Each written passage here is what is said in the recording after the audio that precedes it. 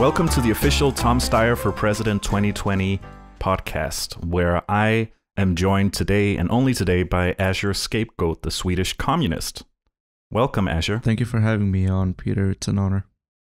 Yeah, I mean, we would like to remind everyone that you should do your part in keeping the Steyer momentum going, and obviously get all your friends and billionaires to donate to his campaign. Make sure that you're wearing fancy, upbeat, hilarious ties to work, to spread positive energy, be the change you want to see in the world, and do a lot of barbecues with your coworkers. That just seems like such an important part that we're missing these days, you know? This is how Steyer can still win. Yeah, obviously. He's not going to win. Okay, so Steyer's obviously not going to win like state delegates or popular vote stuff or I guess like likability polls, any minority voters, but you know what? I think he has a shot at winning the pure imagination capturing factor that people just don't talk about in elections enough, I think. Is Tom Steyer the new Marianne Williamson? He's like a fun Michael Scott. He's like... yeah, I guess. He sort of is. I'm sure I'm not the first person to make that observation, but... World's best boss, yeah. Yeah, he does have that fun boss energy, that guy that's gonna not take you on a course at work against your will, but that's gonna ask what kind of course you'd like to do and what kind of like team building exercises you'd like to engage in with your colleagues. Yeah. I think that's an apt comparison. We're gonna, if you didn't realize, we're gonna be talking about the Democratic primaries today. Full disclosure, this is taped on the day of the New Hampshire primaries. So this is, I don't know when this will go out, so obviously we don't have the numbers from New Hampshire. It's actually today that they're voting, like I said, so... Yeah. We don't technically have the numbers for the Iowa caucus either, but that was ages ago. But, you know, yeah. That's a whole thing. The Democratic Party really is just dead set on destroying Bernie Sanders, it seems like.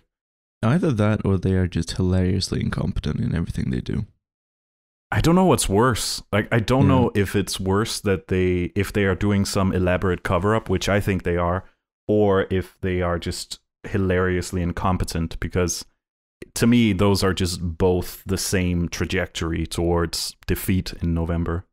So, I think we should give some context to people who might not know what's going on or what primaries even are. Right. In America, they have a nominating procedure where the two major parties nominate their presidential candidates. And the states that participate in the primaries, all states do, all 50 states, have different ways of doing them. You probably, if you've followed the news at all, you've heard of the Iowa caucus debacle.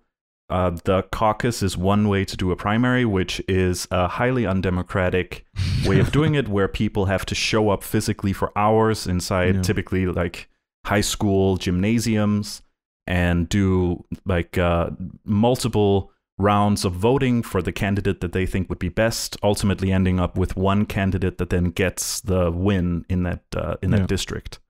So you saw that in Iowa, where there were thousands of meetings going on at the same time, and I believe that the record high of participation in a caucus event was hovering at around 17% of the state's eligible population. So it's definitely one of the least democratic ways of doing a primary. And the event that we're seeing today is the most popular, obviously. I believe it's only Iowa and Nevada that still do the caucus way of doing a primary, but this is a more typical election that we're seeing in New Hampshire today as we're recording this, where it's more a popular vote situation where like on election day you just go and you hand in a ballot, and then the person who gets the most votes wins the states. I forget. It might be Nevada that also does a caucus. I know one of them is open and one of them is closed. Yeah, I believe that Iowa is open and Nevada is closed. Yeah, or something like that. Because I know that there was a Republican Party in some state that encouraged Republicans to go to an open caucus. I think it was in the South or on the West Coast or something. It might have been Nevada. and they encourage Republicans to go to the open Democratic caucus and vote for Bernie Sanders because they believe that Bernie Sanders is like the least strong candidate and the one that Trump can beat the easiest, which was pretty hilarious because I think it's pretty much the opposite. Well, I mean, all polls, yeah, that is a like a popular opinion on the right too, where you're seeing people like Tucker Carlson go out and do a lot of direct to camera apology stuff for Sanders. But what we're seeing now, and I think that's going to change, what we're seeing is that polls are suggesting that Sanders is actually more popular among independents than Trump himself or any other Democrat in the field. So I think the ever crucial independents showing that they support Sanders more is going to change the tactic of the Republicans and the Democrats too. I mean, Bernie himself was independent for a very long time. He still is. He's not a member of the Democrats. Yeah, he technically is. Yeah, he's running for Democratic nominee, but he's not technically. He's not a Democratic senator. He doesn't represent them in the Senate. Yeah, he aligns with the Democrats, but he's still an independent. Yeah. I mean, the caucus is interesting because essentially what the entire process is for like people who already know who they're gonna vote for, they're not gonna budge. Like they're just go stand in whatever corner their candidate is. All the Bernie supporters are gonna vote for Bernie no matter what. But all the undecided voters, they're just there to be like peer pressured by people and like pulled in the arm and be like, "Come stand over here! Come on, it'll be great. You just do it." And it's like an elaborate game of musical chairs where people initially line up among the people that they came there thinking they would support, and then the people with the candidates with the least amount of people that have shown up and stood in their corner are eliminated, and those people can either choose to sit out, like you said, or they can line up behind some other candidate. And that's how someone like Buttigieg ended up doing so well, was because a lot of people showed up supporting Biden or Klobuchar or some other centrist Democrat, and then saw that there was an opportunity to have a majority if you lined up behind Mayor Pete or Pete Buttigieg. But yeah, Buttigieg is not a very well-liked candidate on a national scale, and I think what we're going to see now is, and if you ask people over at the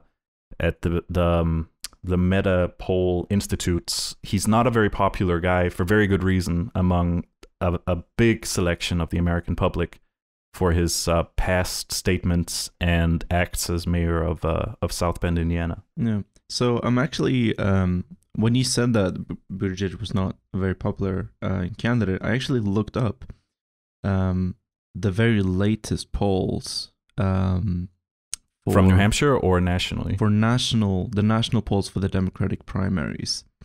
And since yesterday, so yesterday Joe Biden was polling as the most popular candidate, but today Bernie Sanders, for the first time ever, is actually the most popular candidate for the Democratic primaries. Which is huge and is actually getting coverage. I saw those numbers too, and it's getting coverage on CNN and MSNBC. Yeah. Which means that they are, it's getting to be such a big momentum behind Bernie at the moment, which I didn't anticipate that even the mainstream media has to, debate it and take it seriously. Yeah. Because until now they've mostly ignored, like they did in 2016, Bernie's run for president. Yeah.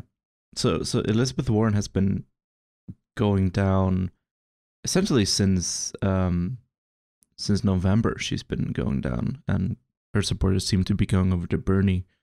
Joe Biden's supporters seem to be supporting Michael Bloomberg, and possibly to an extent Mayor Pete. Andrew Yang and Amy Klobuchar are just stacking. I mean, they're not moving up or down. They're just down there at the bottom, polling at 4% and 3% respectively.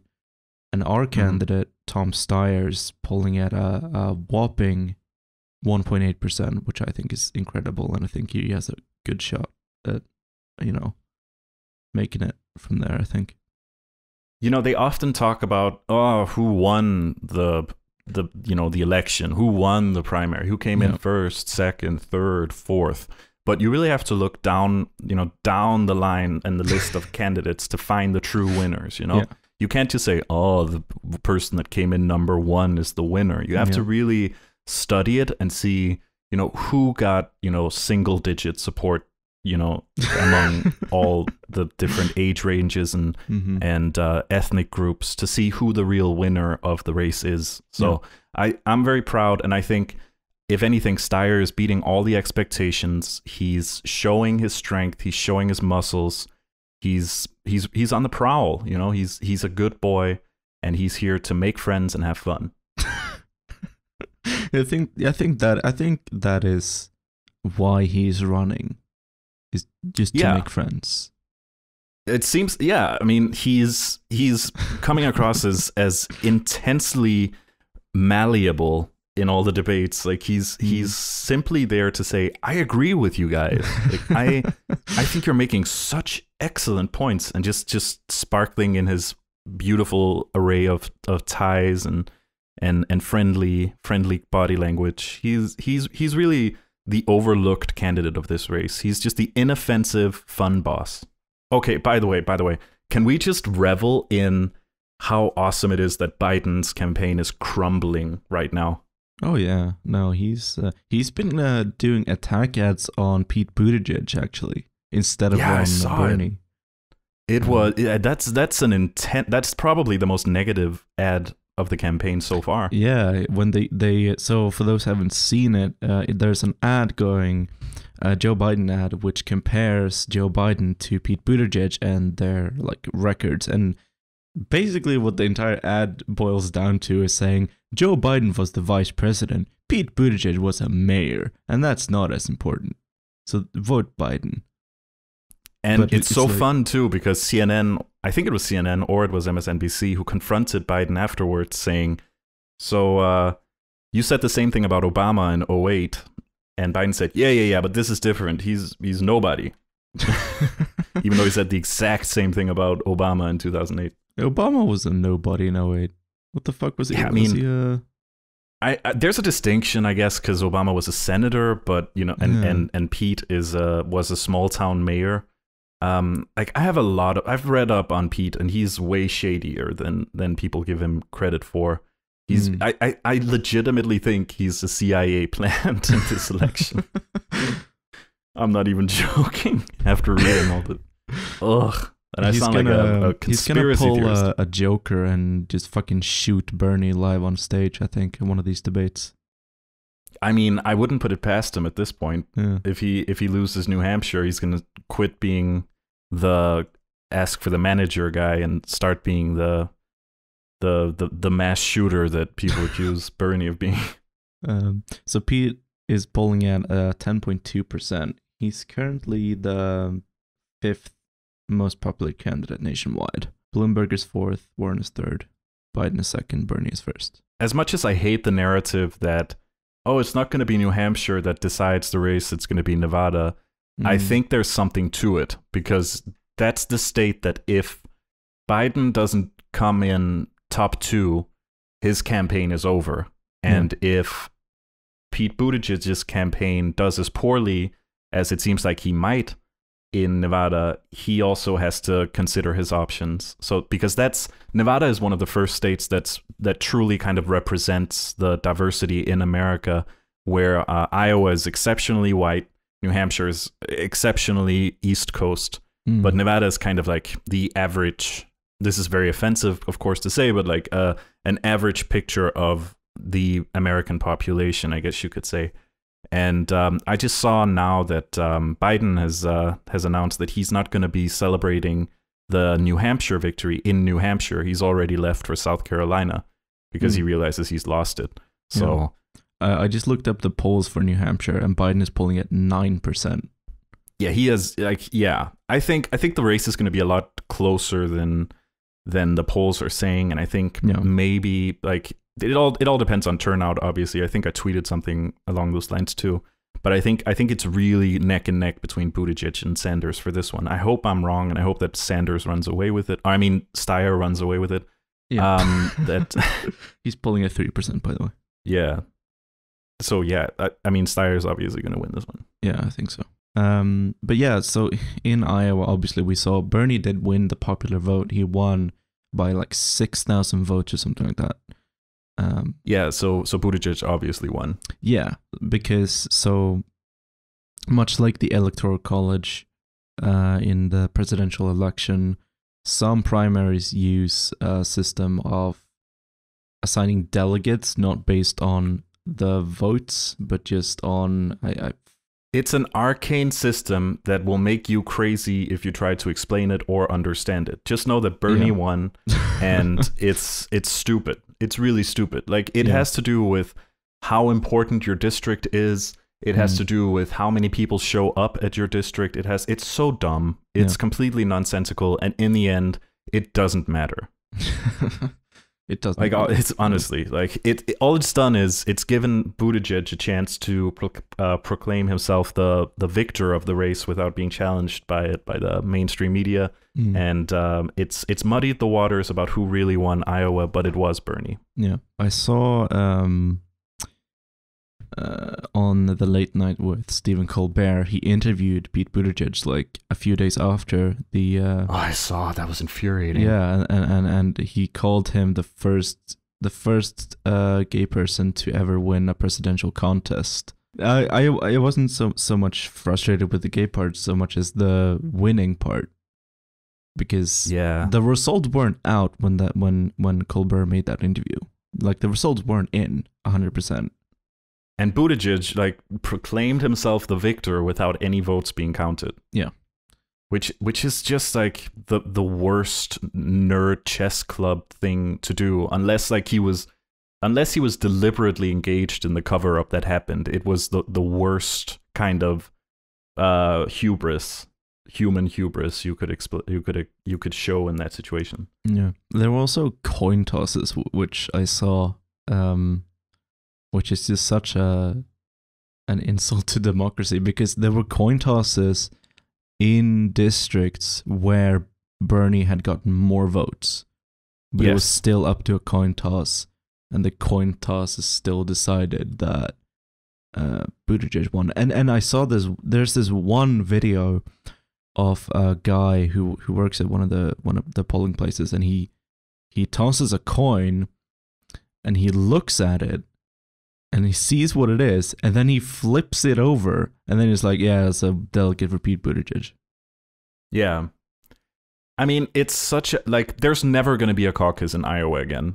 I must be the millionth person on a podcast to say this by now, but they completely destroyed their own completely undemocratic system that has made them even semi-relevant for all this time, because they were first to be in the nomination process, but they completely destroyed it in a coordinated effort to destroy Bernie's momentum.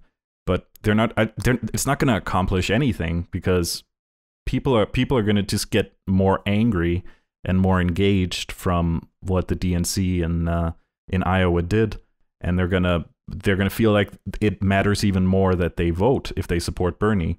So it's gonna drive more people to be aware of the process and feel like they have to actively counteract what the DNC is doing. Yeah, it's hopeless for them. Like, they're panicking.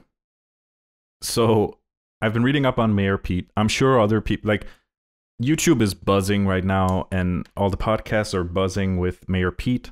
And it's a very real possibility that Mayor Pete will win in New Hampshire tonight. I honestly wouldn't be surprised because of the amount of undeclared voters. So obviously, as we're recording this, it might be a possibility that Mayor Pete wins New Hampshire and gets a huge boost out of it. Yeah. But to anyone listening, I can't imagine anyone listening who would support Mayor Pete to this podcast, honestly.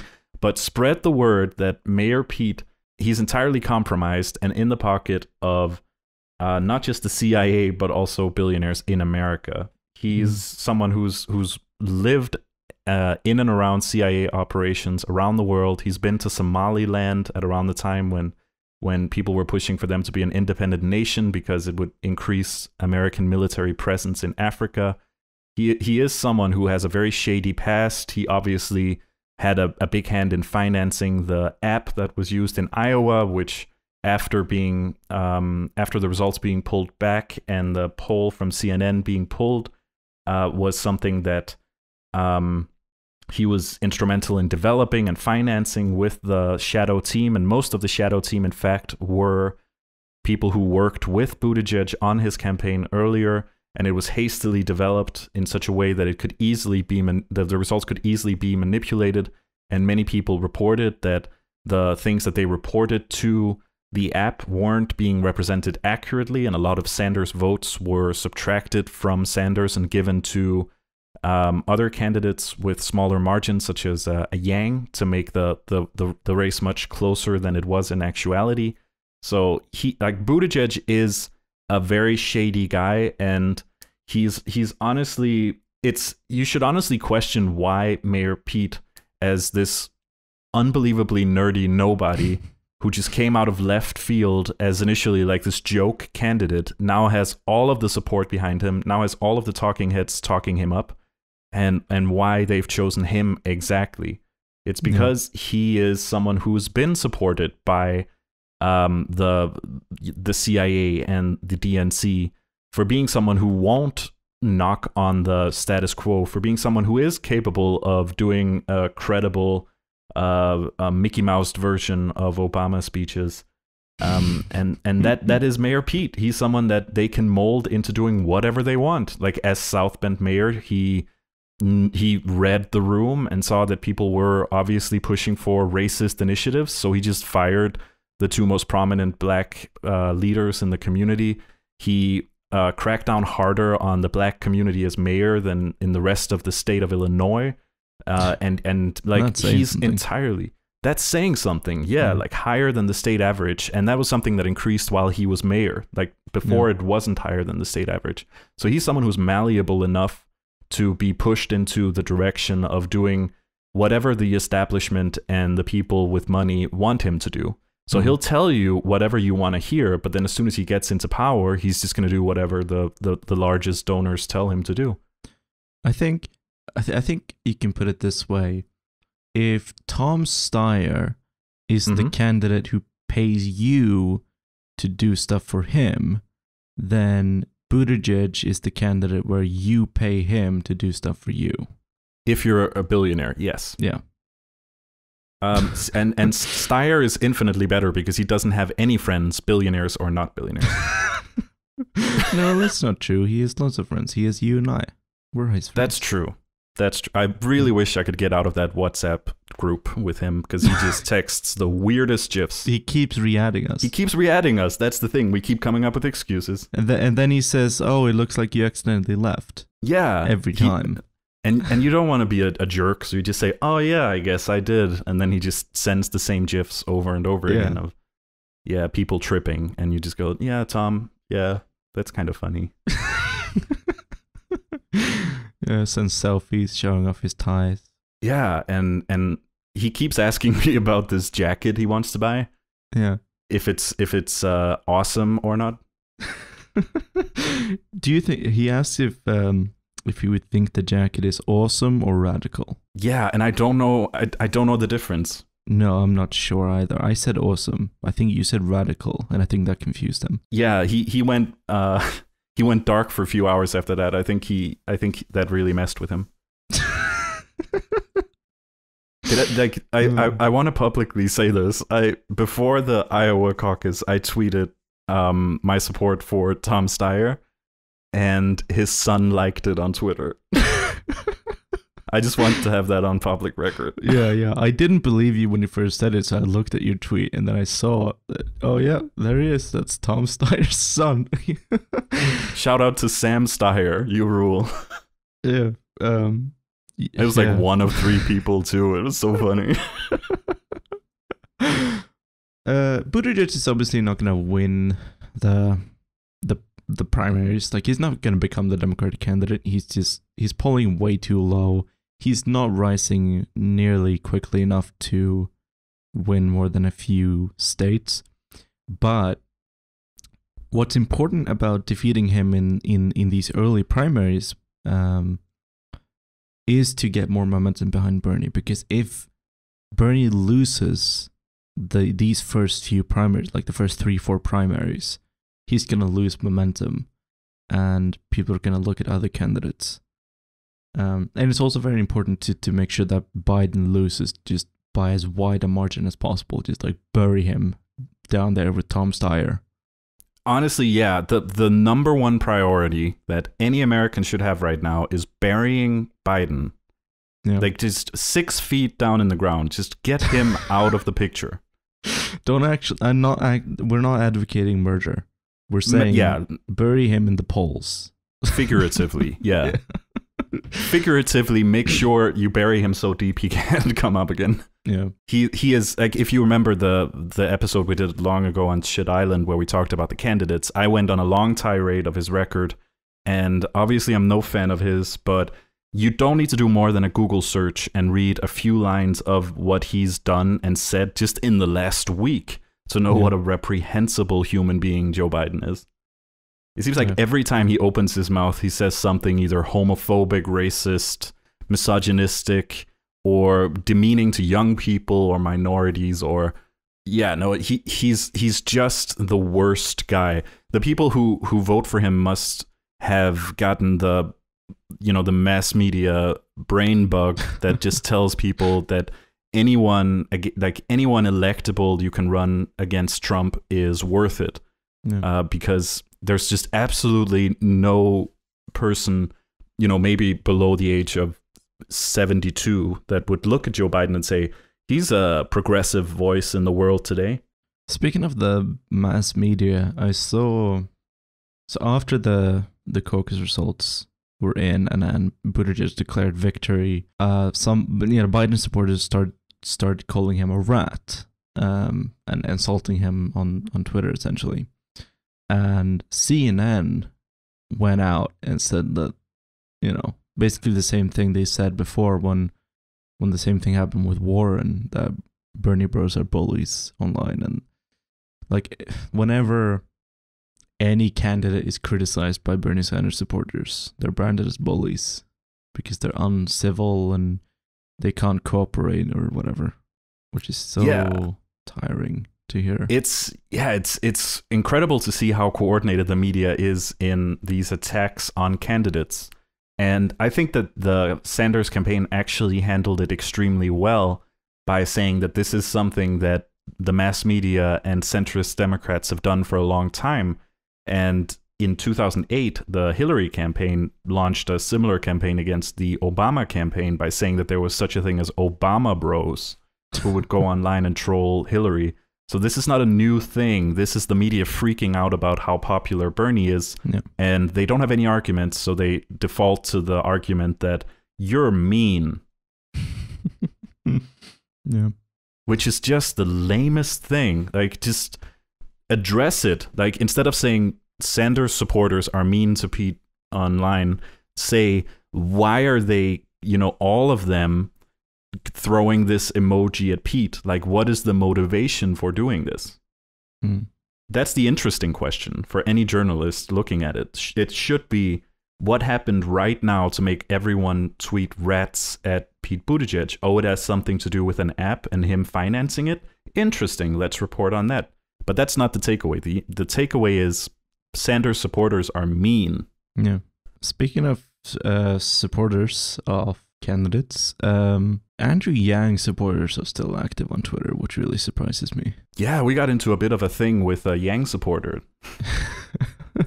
They are, they're passionate. They're a bit delusional, I think.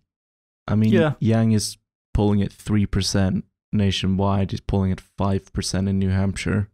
Like, I genuinely think Tom Steyer has a better chance of winning the presidency than Andrew Yang does at this point. But yeah, I've never considered spending much time reading up on Yang's stance on the issues because he's such a non-starter as a candidate. Because of his the whole approach to it is basically, we need more capitalism to fix capitalism. Where I just go like, okay, run as a Republican. Like, you're officially not a progressive choice in this election. You're not going to convince old people because you're a Silicon Valley entrepreneur, which they just see as, oh, so you're the one building the robots that are replacing me. And it's basically like math nerd bros, essentially. I think the people that are like, hey, we need new technology. This guy is technology. This guy like totally worked at Silicon Valley, so he's technology, bro. He knows math. Like the Yang campaign literally has a sticker that just says math.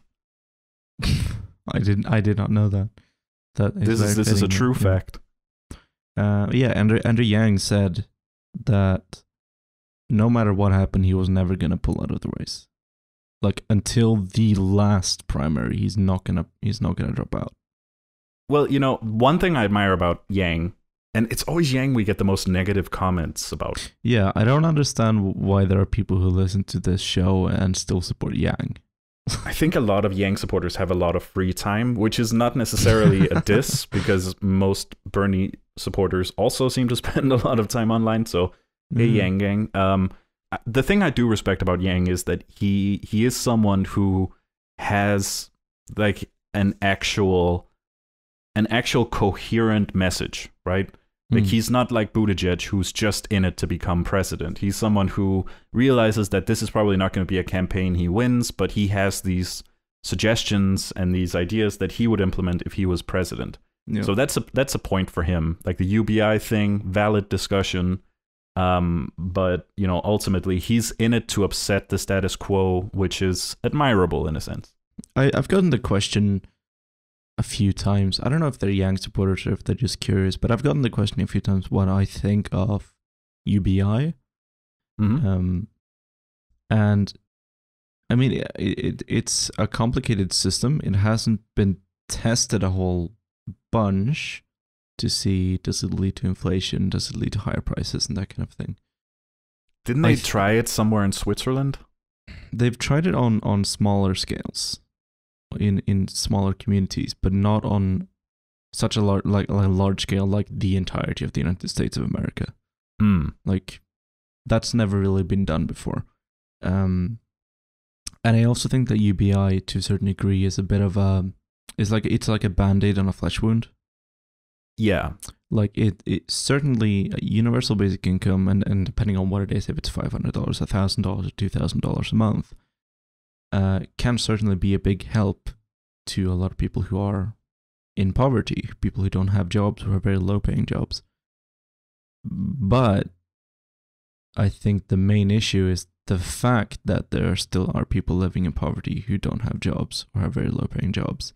The fact that people in America can't afford healthcare or have student debt or can't afford to have their cars repaired or literally cannot not have a car because they need a car to get to work and there's no public transport. And like there are systematic issues at the root, which Andrew Yang, first of all, is not addressing. And second of all, he actually wants to take away spending on stuff like Medicare and Medicaid and healthcare and education. And like he wants to take away spending on welfare. Like he wants to cut basically all kinds of public spending and then introduce UBI as like a catch-all, which he proposes is going to solve all the issues. But he's ultimately, the American government under Yang would be spending less money. Like it would introduce essentially austerity measures, and then trying to compensate a little bit with UBI. But ultimately, I think the American people, especially those who are most marginalized, who are most affected by like the cost of healthcare and that kind of thing, they're going to have less money, not more. Yeah, and that's what I meant too by saying he's not a progressive voice. Yeah, like he's not. He really isn't. He has a lot of like he's basically trying to bribe people into voting for him in a sense with this UBI thing because it's not working very well. Yeah, and like he's basically promising people money and still losing. That's how shitty of a system he's proposing. He's saying let's make the system much worse and much better for billionaires, but you get $1,000 a month. Yeah. So UBI has one upside, is that it cuts through all the red tape. It cuts through all the unforeseen loopholes in the law, right? With welfare, like with welfare checks, unemployment checks, there are rules and regulations. There are criteria you have to meet in order for you to get that check in the mail. If you're not looking for a job, you don't get unemployment checks. If you have turned down a job, even if it was a terrible job, if you turn down any job at all, you don't get unemployment checks and that kind of thing. UBI, even if you are a billionaire, you still get that check in the mail. Every single citizen gets the check. And so to that extent, I can see an argument for UBI is that it will create this floor for everyone to stand on, right? This universal basic income, right? It's universal. It's for absolutely everyone, and there are no exceptions. It's basic. It's a floor to stand on. It's not much. It doesn't make you rich, but it's enough for you to not be in poverty. Yeah, and that's a soft endorsement thing of it. But to me, that argument is even better for something like universal healthcare. Yes. Or just generally universalizing, meaning everyone gets access to public services. Because if the billionaire or the influential person, if you don't have billionaires, the person who has access to the state apparatus, if they enjoy a thing that everyone else also is getting, they're not going to spend a lot of money or time to get rid of it again. And that's what happens when you introduce things only targeted at certain people, is other people are going to feel bad that they're paying for it. So in that sense, yeah, the UBI, it does have that element of it where you go, everyone's going to get the money, so people maybe aren't going to complain as much about it, and it's going to create this floor of economic sustainability. But that's, again, on a very shallow level. It doesn't address the very systemic, especially in America, the very systemic inequality problems that disproportionately affect working class people and minorities. There was an experiment in China, and I believe it was in Guangzhou or Sichuan or Yunnan, a southern province in China. I mean, China is obviously a huge country with many, many people, but they are working really fast to try to industrialize the country and bring people out of poverty. And they've been doing a good job at bringing people out of poverty. Like, they've been doing it really, really quickly at like an unprecedented level. Fastest rise out of starvation and poverty in human history. Yeah. But so in one of these areas which was still fairly poor, which hadn't been industrialized yet, they had a trial run. I believe they still have it actually, of a universal basic income. So it's not on a national level, it's on a provincial level, right? It goes to all the citizens who live in a certain area. I forget if it was a whole province or just a few towns or whatever, but it was an area in China anyway. And they received universal basic income, and they saw positive results from it. And they saw people getting out of poverty, people being able to get jobs, get cars, and all that kind of thing. But the caveat to that, I think, is they still had universal healthcare, and they still had free education up to a university level. Yeah, the conditions are fundamentally different.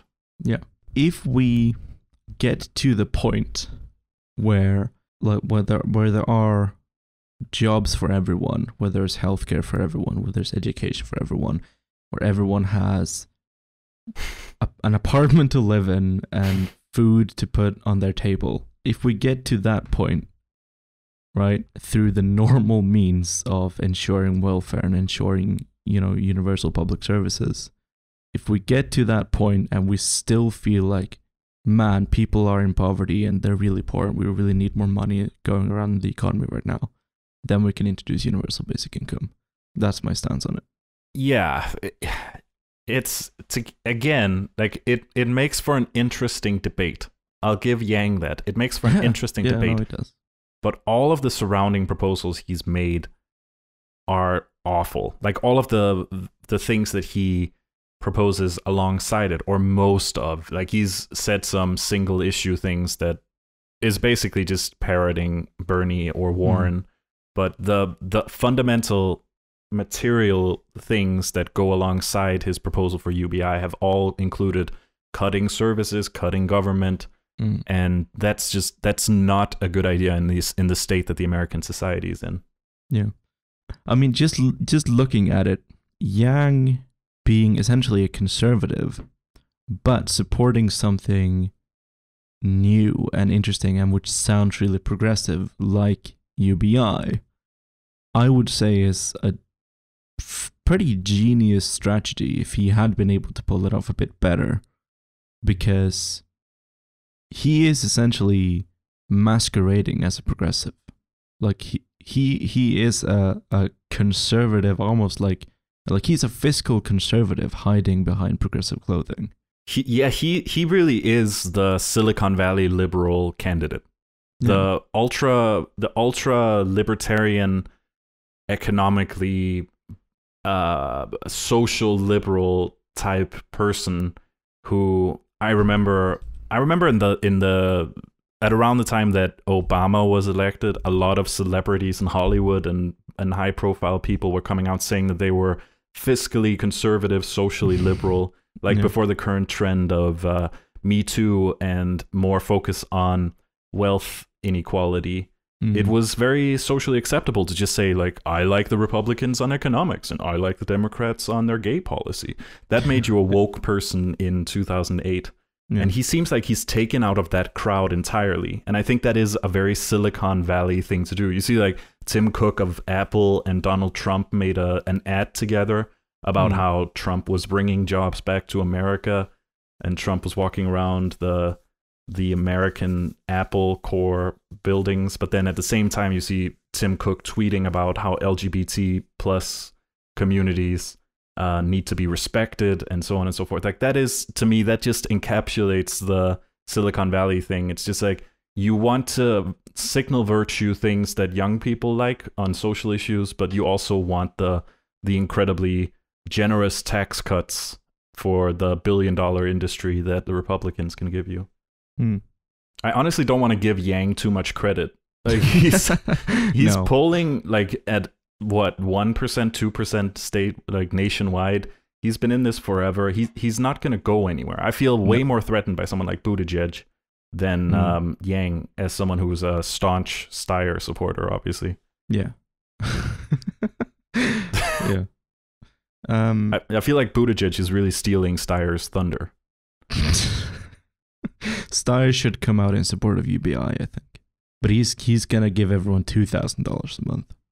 And he's not gonna tax people, he's gonna give it out of his own pocket. See, that would be a game changer. Yeah. That's what he needs to do. Yeah, I think so. We should tell him that in the WhatsApp group that we're in with him. Yeah, we should tell him. Well, you can tweet at his son. Yeah, I can tweet at his son. Tell your dad to get back on WhatsApp. He could, like, Steyer could accuse Bloomberg of being a lazy billionaire for not volunteering money out of his own pocket to every American. Yeah, I mean, Bloomberg is 6th richest man in the world. Yeah, I mean, he's basically, he's paid $300 million in ads so far, and that's still just only like the interest rate of like the money he's getting from the bank a year. So he's incredibly rich, and like, I think he's gonna be the establishment guy soon, and I think he might be by the time this episode is out. Yeah, he's surging in the polls. Like, as Biden is falling, he's surging. There's a great observation by an SNL sketch for once about how like, Bloomberg is a Jewish guy from New York who owns his own media corporation. Like, how easy is it gonna be for like the MAGA crowd to attach a conspiracy theory on that guy?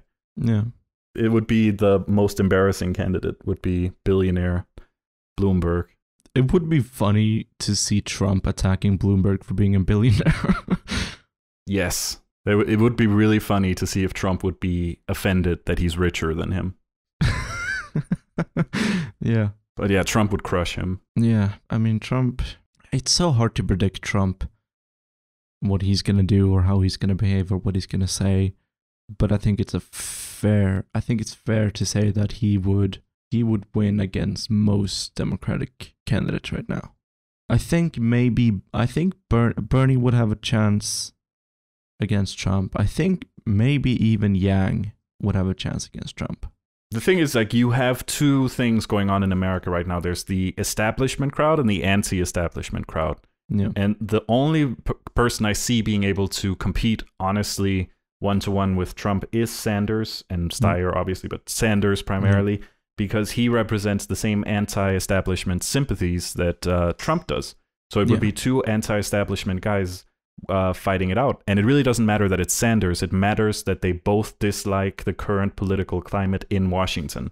Yeah. If you put Trump up against an establishment character like they did in 2016, Trump is going to win re-election. It's just that simple. And Buttigieg is an establishment guy. So is Bloomberg.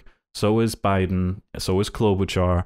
Like, the field is full of people who believe that if you just do the Hillary thing, you're going to win against Trump. But that's just proving to not be true.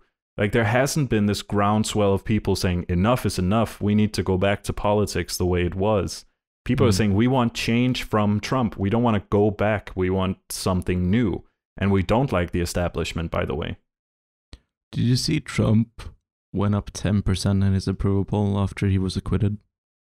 I did see that, yeah. And I've been saying it for so long. The impeachment process was a giant mistake. Yeah, I thought of you when I saw that. Yeah, it's like, again, it's just playing into this thing of, if you get someone to be, if you acquit someone, the vast majority of people are going to read that as he didn't do it. Yeah. Like, that's just, it's so unbelievably, like, the whole thing is preposterous, but taking it to the Senate was literally like volunteering to score an own goal, because you know you're not going to win that vote. You need like, you need 2/3 of the Senate to vote for it. Like, what did she think was going to come out of it? That the Democrats were going to look great? I honestly don't understand the line of thinking. I assume it was something like, even if they didn't win, people are going to read between the lines of something. I don't know. It would like expose Trump as a fraud, and that the Republicans as partisan and something like that. I guess it's a very naive establishment look at the whole thing. Like, it's a very old-fashioned way of looking at politics, because I mean, Trump changed politics in America entirely. Yeah. Like, it's unbelievable how big of a groundswell that happened around Trump, and that's still happening all the time. He's changed the Republican Party fundamentally. People don't believe that Bernie can do the same thing for the Democrats, but he's already doing it. Yeah. I mean, Bernie is, since 2016, he's been changing Democratic politics. Yeah, just look at the candidates in the Democratic primary right now. They're saying things that were unthinkable 8 years ago and even 4 years ago, like talking about no stuff. one in the Democratic race would be supporting Medicare for all if Bernie didn't do it in 2016. No, and that's just the beginning. Like, honestly, this race showing that, you know, Bernie has a real shot, despite literally saying I'm a democratic socialist, is going to influence people in the future to replicate his ideas, if he wins or not. And that's a great win. I think so. Do you want to move on from America? Yes. The final thing, there was actually a funny connection I noticed. You know how Nancy Pelosi ripped up Trump's speech? Yeah. During the State of the Union, she did a symbolic thing where she ripped up his speech. It reminded me of a thing in Danish politics, which is now regarded as the biggest blunder of all time politically in Denmark, which was in 2001, the Social Democratic Prime Minister ripped up the manifesto of his opposing political party in a gesture that was supposed to say, Denmark will never do this. And he lost so, you know, it was like dubbed the biggest blunder in Danish politics, because he completely misread the opinion of the Danish people and assumed everyone was on his team, when in reality all it did was just show everyone that he is this authority, moral authority over everyone who's Danish, which people don't like being told what to think generally. So that is attributed as one of the main reasons why the Social Democrats lost their power grab, and for the first time since the 1920s ceased being the biggest party in Denmark. Like, it fundamentally changed that and some other things, but primarily that changed Danish politics forever and moved the political spectrum to the right in Denmark. Was just this arrogance that came with assuming that you could make this statement and people would be behind you, when in reality you don't have the moral high ground to do what you're doing. Like, Nancy Pelosi voted for increased military spending, voted for all these proposals that Trump did, and then as a symbolic moral high ground gesture, ripped up the speech. It's completely preposterous. And it was the same in Denmark. Speaking of Denmark, is there anything in Danish politics going on at the moment? Anything worth talking about? I mean, things are pretty good in Denmark right now, I have to say. The Social Democratic government has introduced earmarked paternity leave for the first time in Danish history. Finland did the same thing. They guaranteed equal paternity. What's it called? Like equal parental leave for fathers. Right. Yeah, it's far from equal in Denmark now, but it's the first time that men have been earmarked for specific days, meaning that it's gonna start the process of equalizing it essentially. Yeah. The thing that happened in Denmark after the election was that the Social Democrats decided to form a minority government of just the Social Democrats, which a lot of political commentators thought would mean it would be a very weak government because you need 90 mandates. They only had 40 something.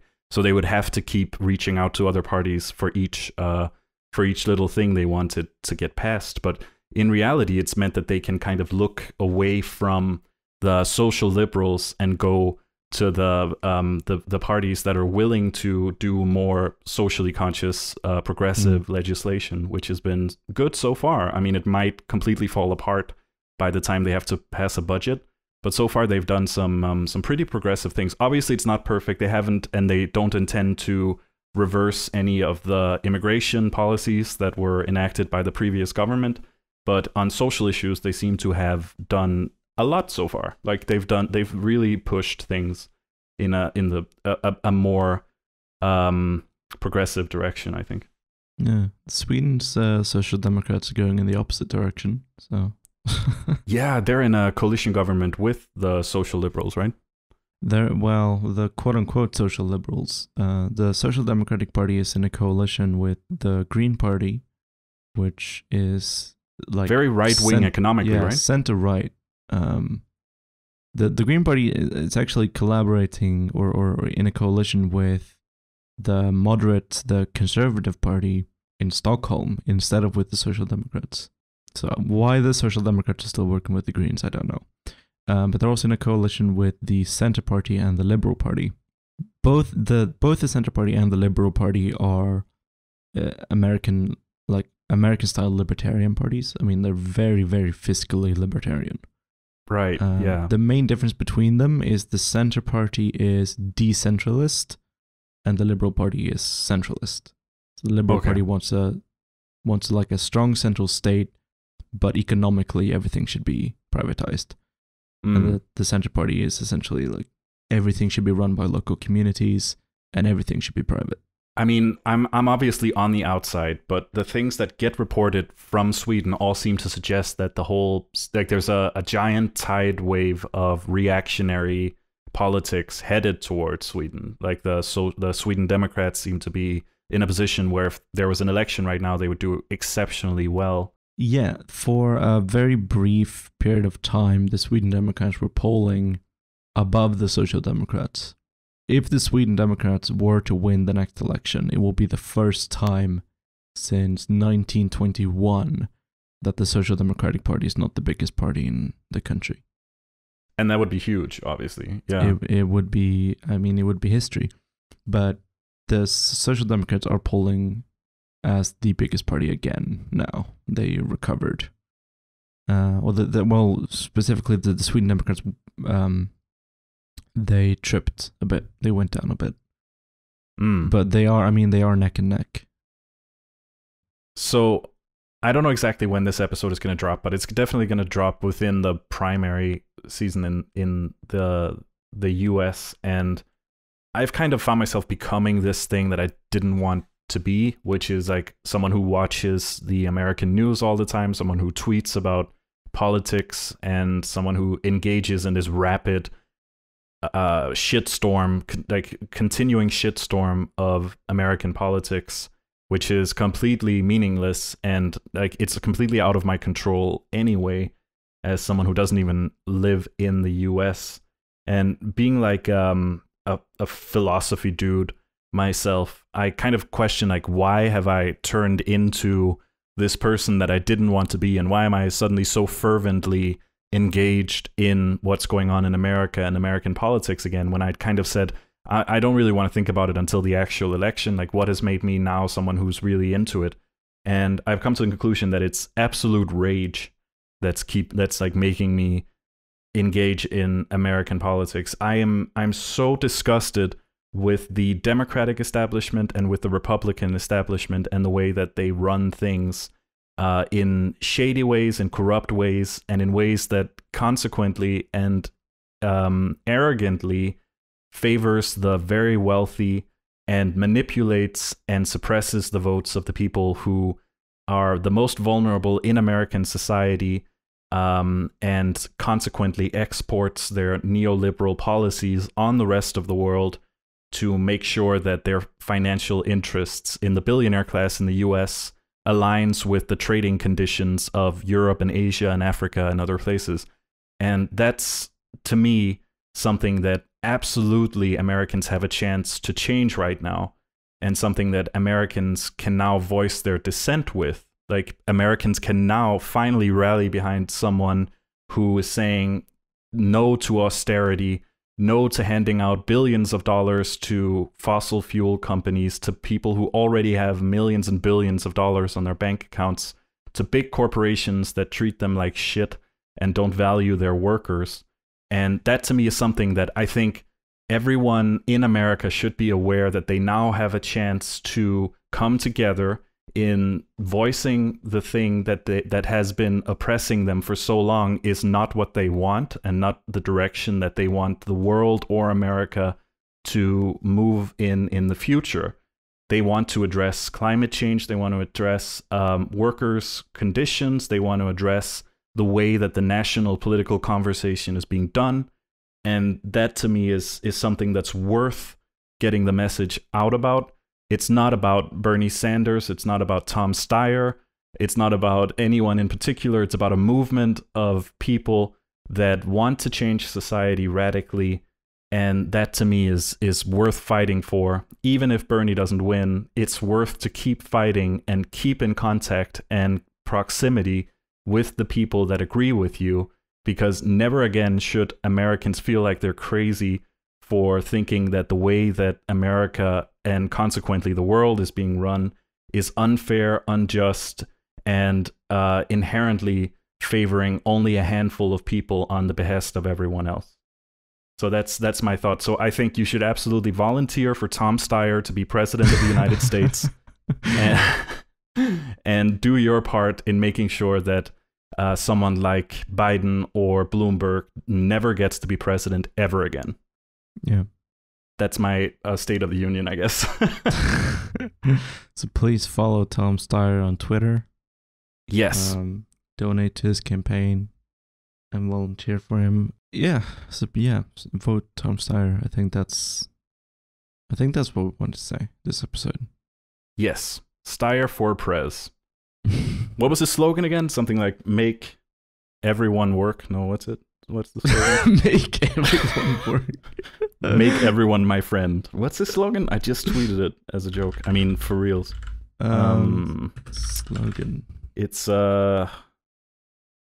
actions speak louder than words. Yeah, let's say it together.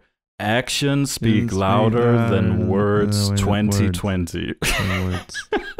2020. That's it. All right.